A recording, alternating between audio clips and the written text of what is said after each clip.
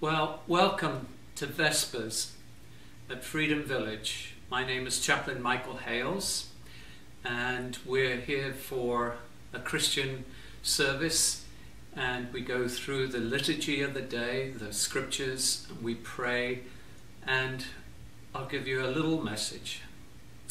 So starting with our psalm today is Psalm 149, verses 1 through 5. Praise the Lord. Sing to the Lord a new song, his praise in the assembly of the godly. Let Israel be glad in his Maker. Let the children of Zion rejoice in their King. Let them praise his name with dancing, making melody to him with tambourine and lyre. For the Lord takes pleasure in his people. He adorns the humble with salvation. Let the godly exult in glory. Let them sing for joy on their beds. Amen. Lord, help us to raise up a new song for you. A song celebrating the journey of getting to know you. Songs of praise and joy. Songs of faith and glory, that we do not stop singing and humming even when we go to bed. Grant us, O Lord, to trust in you with all our hearts. For as you always resist the proud who confide in their own strength, so you never forsake those who make their boast of your mercy. Through Jesus Christ our Lord, who lives and reigns with you and the Holy Spirit, one God, now and forever. Amen. Our Old Testament reading today comes from Exodus chapter 12, 1 through 4. And the Lord tells Moses and Aaron his plan for the Passover, stating, this is something I'm going to place into action, which is so important. You'll set your calendars by it and remember it every year from now on. This is the word of the Lord. The Lord said to Moses and Aaron in the land of Egypt, "This month shall be for you the beginning of months. It shall be the first month of the year for you. Tell all the congregation of Israel that on the 10th day of this month, every man shall take a lamb according to their father's houses, a lamb for a household. And if the household is too small for a lamb, then he and his nearest neighbor shall take according to the number of persons. According to what each can eat, you shall make your count for the lamb. Your lamb shall be without blemish, a male a year old. You may take it from the sheep or from the goats, and you shall keep it until the 14th day of this month, when the whole assembly of the congregation of Israel shall kill their lambs at twilight. Then they shall take some of the blood and put it on the 2 doorposts and the lintel of the houses in which they eat it. They shall eat the flesh that night, roasted on the fire, with unleavened bread and bitter herbs shall they eat it.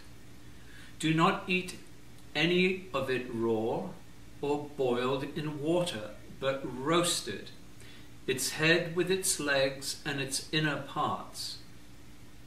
You shall let none of it remain until the morning. Anything that remains until the morning you shall burn. In this manner you shall eat it, with your belt fastened, your sandals on your feet, and your staff in your hand. And you shall eat it in haste. It is the Lord's Passover, for I will pass through the land of Egypt that night, and I will strike all the firstborn in the land of Egypt, both man and beast, and on all the gods of Egypt I will execute judgments. I am the Lord. The blood shall be a sign for you on the houses where you are, and when I see the blood, I will pass over you, and no plague will befall you to destroy you when I strike the land of Egypt. This day shall be for you a memorial day, and you shall keep it as a feast to the Lord throughout your generations, as a statute forever. You shall keep it as a feast.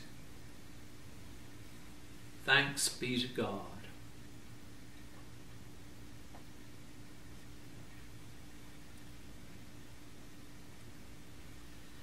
So God has a way. He's going to let Egypt know who he is. And it's actually also the same for Israel, because Israel also needed to be brought back to knowing who God was. They'd been slaves in a foreign country for so long. They needed to know again who their God was, who their God is. He says it in this line, "For I will pass through the land of Egypt that night, and I will strike all the firstborn in the land of Egypt, both man and beast, and on all the gods of Egypt I will execute judgments. I am the Lord. I am the Lord." This is a message we all need to remember. God is the Lord. Today, we do not appear to be slaves, but in some ways, we find ourselves enslaved to the things of this world, and not being mindful of the strength, the hope, the power, and the love of God. Let us pray.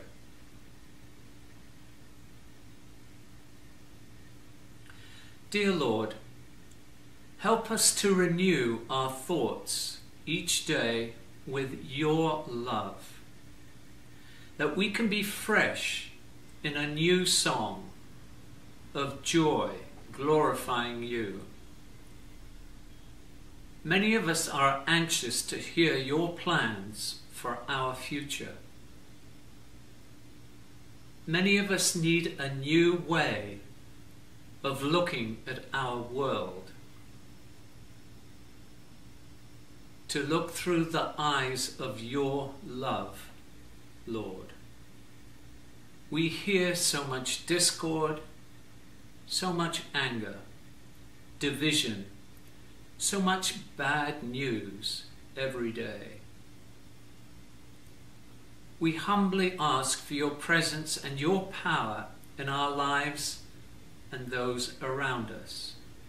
Help us, Lord, to fulfill your commission over each one of our lives, that we could walk with the authority that you have given your church and with the power you have given through your Holy Spirit at Pentecost. let us never forget our role of kindness, righteousness, purity, love, hope, and encouragement to all around us, that we could glorify you, Lord, Heavenly Father.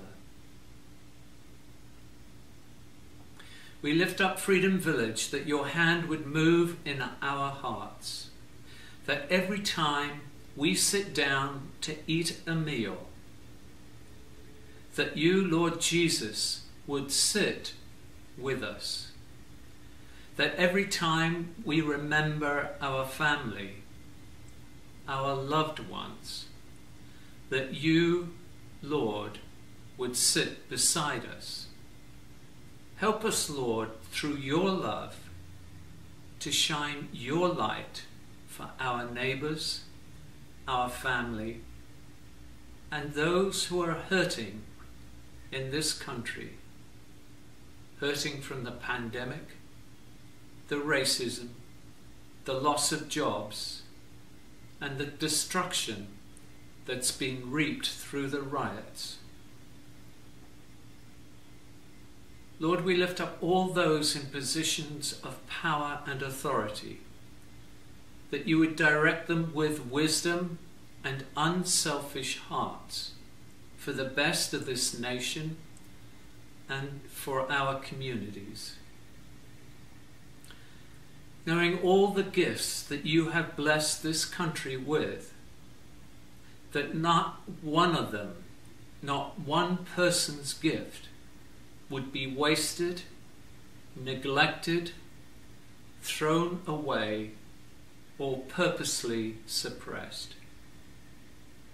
Lord, we lift up those who are in the health care system fighting the COVID-19 pandemic, that you would give them courage, your protection, your loving heart, and your patience as they work through these times of the pandemic. In Jesus' holy name, we pray. Amen. Please join with me as we say the Our Father. Our Father, who art in heaven, hallowed be thy name. Thy kingdom come, thy will be done, on earth as it is in heaven. Give us this day our daily bread, and forgive us our trespasses, as we forgive those who trespass against us.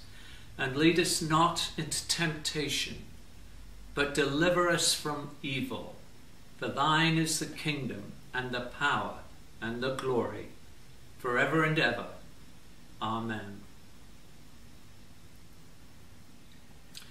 Our epistle reading today highlights our need to love and lead righteous lives.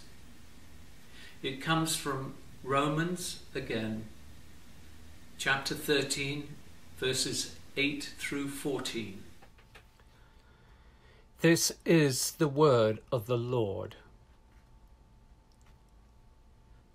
Owe no one anything except to love each other, for the one who loves another has fulfilled the law.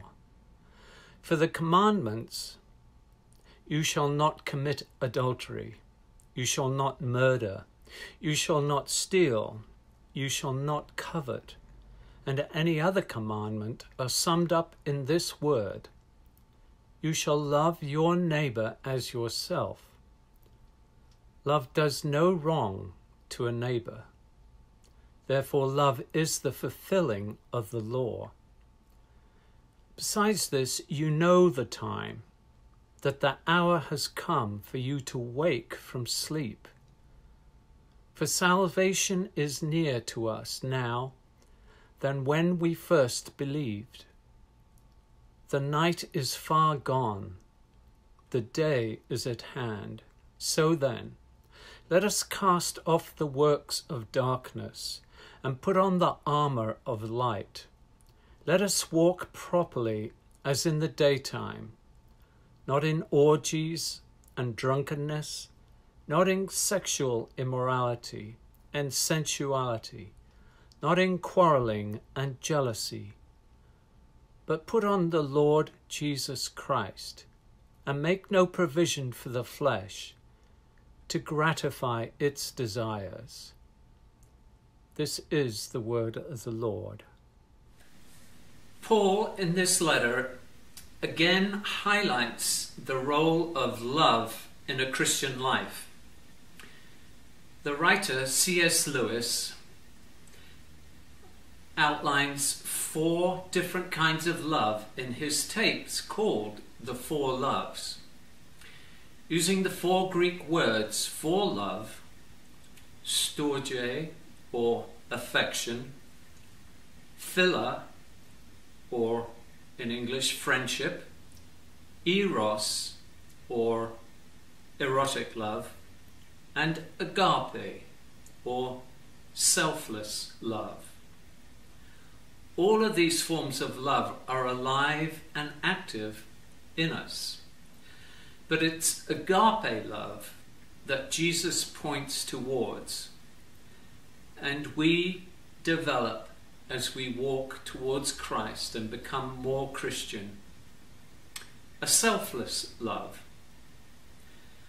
Jesus, we know, gave himself totally for us so that we could be in relationship with God the Father, because his sacrifice cleansed our sinful nature. And that was a gift of love that he gave us. Paul totally understands what it means and why we need to put on the love of Jesus Christ. Our gospel reading today comes from Matthew chapter 18, verses 15 through 20. A reading from the Gospel of our Lord Jesus Christ according to Matthew. If your brother sins against you, go and tell him his fault, between you and him alone. If he listens to you, you have gained your brother. But if he does not listen, take 1 or 2 other along with you, that every charge may be established by the evidence of 2 or 3 witnesses. If he refuses to listen to them, tell it to the church. And if he refuses to listen to the church, let him be to you as a Gentile and a tax collector. Truly, I say to you, whatever you bind on earth shall be bound in heaven, and whatever you loose on earth shall be loosed in heaven. This is the word of the Lord. Thanks be to God. Sing a new song. Sing a new song. Going back to being a teenager in England, growing up, and every Saturday morning there would be the Top of the Pops on the radio, and the program would go through the top 20 records of that week. In those days there were little 45 records, and it would start with the 20th and slowly work down, playing each one as it went to number 1. And that was, number 1 was the Top of the Pops. And some of the records would only get to number 5 in the charts, or maybe number 15. But the really good ones would stay Top of the Pops for weeks. It's fun to hear the latest releases, the newest songs. And it reminds me of when John and Charles Wesley who were the founders of Methodism, as we know it today, were riding horseback. Everything they did was on riding from community to community that they had set up for teaching and hospitals and different things. And while they were riding, Charles was in the saddle writing songs. Charles Wesley wrote hundreds and hundreds of songs that way, and it must have been so great when they came to one of their communities for them to have a new song for the Christians to sing. Well, of course, it's still going on now. People are writing new Christian songs. A lot of them come with bass guitars and all the rest of the lineup of modern music. But they're new songs, and they're coming out. You can hear them on the radio all around the world. But it's not just the new song that the psalmist is talking about. It's the new energy that comes with it. The pure joy of really letting our hearts join with our bodies as we worship and glorify God. I miss not having community worship when we can really sing out our worship for the love of God. But in a way, we're in a new season now. This is Labor Day weekend, and it's sort of, Labor Day is always in America, ushered in a new season.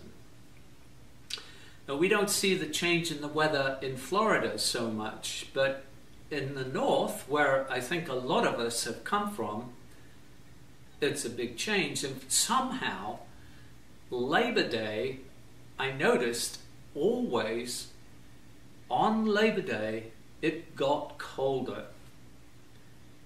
You'd find all those gloves and sweaters and things that we packed away for the summer.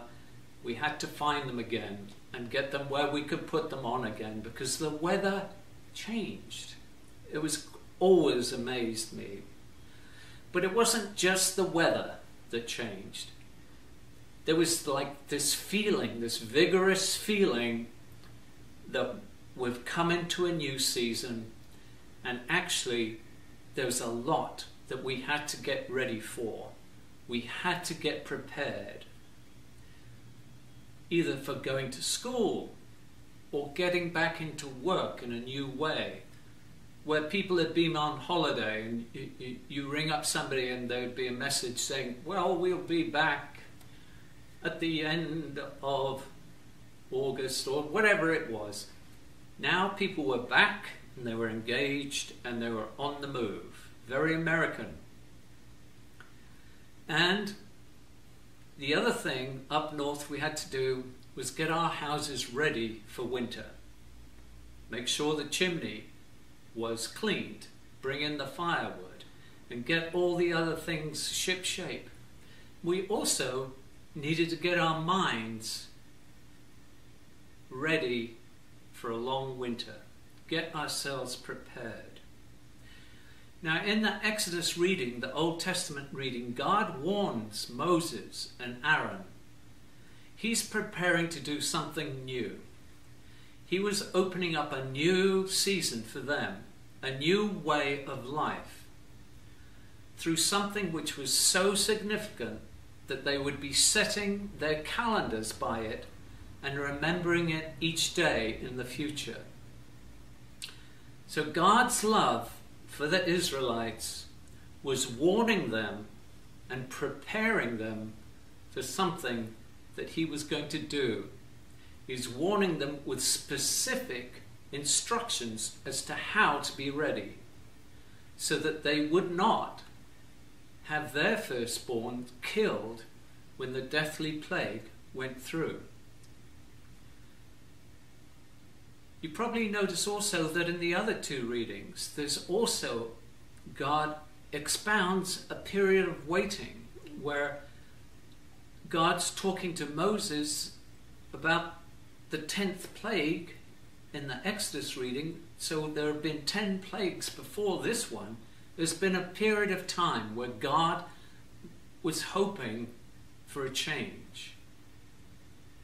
And then if we realize that a fellow believer has gone off the tracks and we go to them independently and say, look, I think you're going wrong here, and they can't hear it, we take 2 or 3 people with us and we say it again. We think that something is going wrong for you here and they still can't change.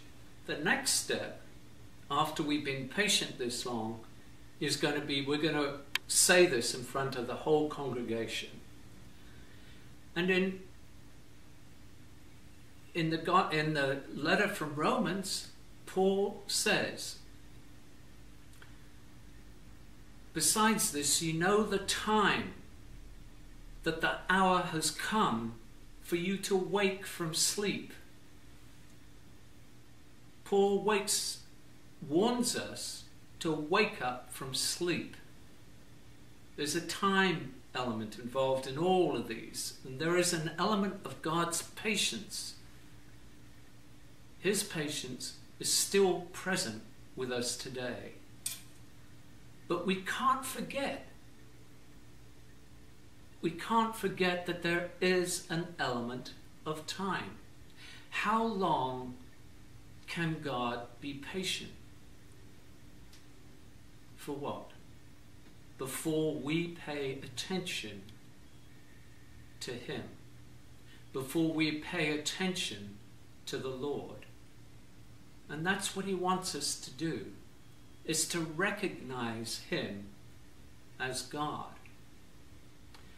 And there are consequences when we do not recognize God as Lord, but instead place ourselves in that station or that office of God. When we become our own God, we will not be able to love agape love. We will find ourselves to be unable to love in that selfless, loving way that Christ has shown us. As Paul says, love does no wrong to a neighbor. Therefore, love is the fulfilling of the law. In this new season, we need to look carefully at our own hearts. Do we want to live without agape in our lives, without love for others? Or are we going to sing a new song for real caring for others, others who do not have what we've been blessed with, for really putting our energy behind a change towards a more loving life, a more open life, a more godly life? Our God is a loving God, and we are called into being loving as well. Let's look towards being more loving in these times of trial to our neighbors, to our community, and across our nation. In Jesus' holy name I pray. Well, I pray that you have a good week this week, and that you can feel that our Lord is sitting next to you when you eat your meals, or when you look at a photograph of your family, that you know that He is right with you. And now a blessing. May the blessing of our Lord Jesus Christ and the love of God and the fellowship of the Holy Ghost be with you now and always. Amen.